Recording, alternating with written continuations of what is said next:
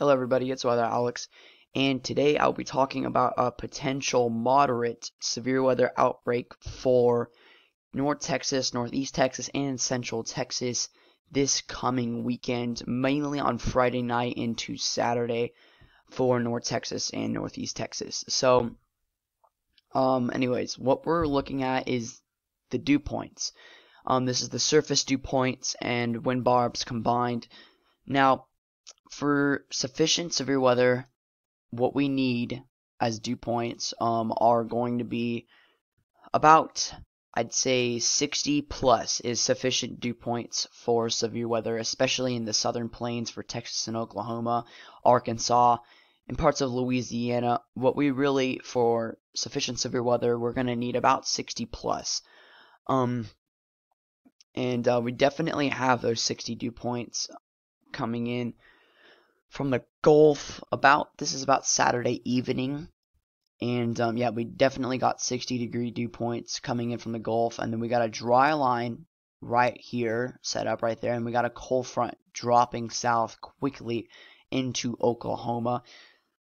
Now, yeah, so my area of most concern for this severe weather outbreak or potential severe weather outbreak is going to be mainly in this area here.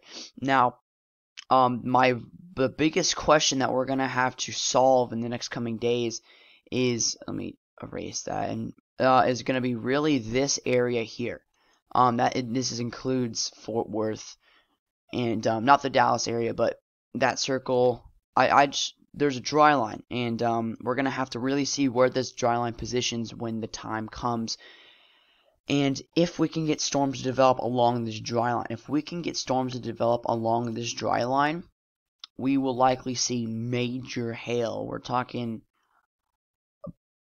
baseball to tennis ball, maybe even softball sized hail along this dry line if we can get storms to develop. The wind damage threat is going to be significantly lower in the dry line area than it is going to be in eastern Texas. Eastern Texas really has an overall greater threat from wind damage to tornadoes. So East Texas does have a more favorable environment for wind damage and, as of right now, tornadoes as well. But we're going to be taking a look at that in this video. So let's go switch over to mixed layer cape. Now, this is really a good way of seeing what these storms are ingesting or breathing in, I should say. And so anyways, for sufficient severe weather, mixed layer cape should be around the 1,000 to 1,500 range for sufficient severe weather, and anything above 2,000, you're good, as long as you got enough no cape, and or as long as you have no cap and you got good mid to upper level winds, then you should be good on severe weather. Yeah, we're looking at about moderate cape, about 2,200, 2,000 cape for most of Texas. As we head south, we get in those lesser cape values in some areas. Yeah, we're looking at that 1,000 range, but look at along here, along the dry line. You can see we have better cape values over here in Louisiana, Mississippi, and Arkansas, but that is not where we're going to have storms developing. Over here is not where we're going to have storms developing. It's over here where we're going to have storms developing. So that's where we're going to watch. And along this dry line, we're looking at about 3,000 cape. Now, that's very large. That plays a very large role in thunderstorm development, especially if we can get a storm or two to fire along this dry line, somewhere like that. If we can get just a few, maybe even down here one, if we could just get a few storms to pop up along this dry line and head into this environment, we will definitely be seeing some major hail. So let's go and take a look. So yeah, we definitely have sufficient mixed layer cape. What about most unstable? You can see that pretty much the same thing, just this one's showing a bit higher values. East Texas, roughly 2,500 to 3,000. and then we have much higher Cape values as we had in Arkansas and Louisiana, Mississippi. But like I said, we don't have storms developing there. We have storms developing in Texas. And then along that dry line, we're looking at about 3,000, 3,500. So that's a lot better Cape along the dry line. Let's look at that lift. This is the lift in the atmosphere.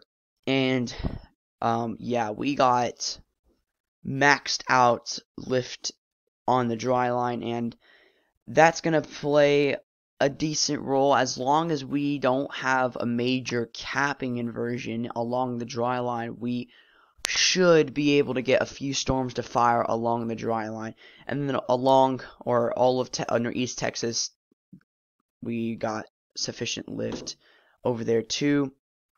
Bulk shear. This is a big player in tornado or tornadic activity, and less of a tornadic environment for that little area here. Along the dry line, a bit more favorable, but as it heads into the less favorable environment for tornadoes. Eastern Texas, like I said, a bit more favorable environment for tornadoes. That doesn't mean we won't have tornadoes in North Texas. It just has a more favorable environment as of right now. We're still 4 days, or I think, yeah, 4 days away from this event. So things will likely change, and if major things change, I will definitely make another video. But as of right now, it's looking like it's going to be locked in place. Let's go take a look at supercell composite. And this is what confuses me. So if we look at we just looked at the bulk shear. Now the bulk shear wasn't very high for this area here, and it was a lot higher in this area here. Now if we look at the supercell composite, we can see we're having pretty good values of supercell composite along the dry line. And I mean, obviously we have some widespread high values on East Texas, but a bit higher values along the dry line, especially in this one pocket of maxed out lift over in that area. We got the isolated spot of supercell composite. Now that doesn't mean anything, but anyways, but yeah, we definitely have sufficient supercell composite for all of eastern and north Texas and parts of central Texas. Not all of central Texas will see a significant outbreak. And then maybe let's take a look at significant tornado parameter. Now this is a huge thing to look at, and you can see right here, this is resembling just really just a potential environment for significant tornadoes, and as you can see, it's definitely not looking too good for central or that huge swath of north and central Texas. As in East Texas, we're definitely got very good significant composite over there, and then along the dry line, if you take along the dry line, you can see we do have decent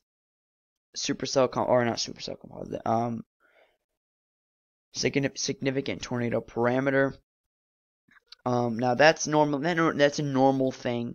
We normally see along dry lines, we see those better environments, but normally we don't have actual storms that develop in good environment because it's a dry line in that area.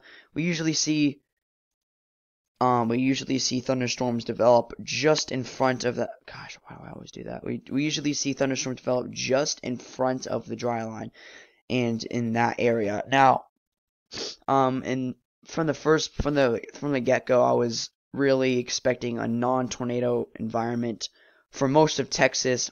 It's not looking like it will be, but we're gonna have to see in the next coming days. And then I guess we could just pull out a little sounding for Fort Worth or Dallas and see what's happening in the atmosphere. Now, this isn't good. This is not good at all. This is not what you want to see in in general, you don't want to see this if you're searching for supercells.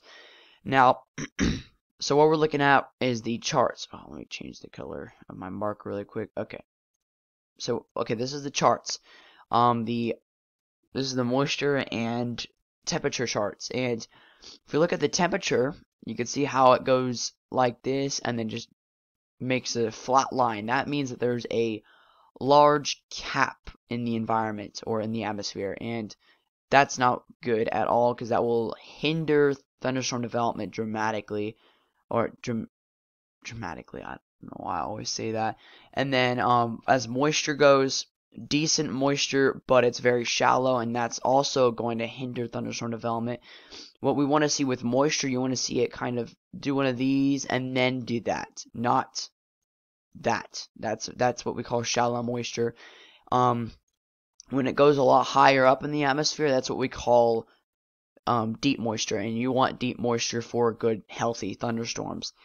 So, and then if you go over to the photographs, we're looking at surprisingly some decent curvature in the atmosphere, which means that we do have a favorable environment for supercell and tornadic development in a way, but if it just really depends on if we can even get any sort of storm to actually develop along the dry line. That's the real question here. And then possible hazard type is saying none, and that is because it's recognizing there's a large cap in the atmosphere. And then if we look down here, supercell composite 17.5. We have moderate supercell composite. Cape 20, I think that's, yeah, 2,800 cape. That's not bad either. Definitely not the best, but we could have better, but that's a very, very sufficient environment for supercell development. Now, I do think this is going to be it for today. I hope you're having a great day. Don't forget to like and subscribe if you like my videos, and comment if you think I should improve anything in my videos. Have a great day.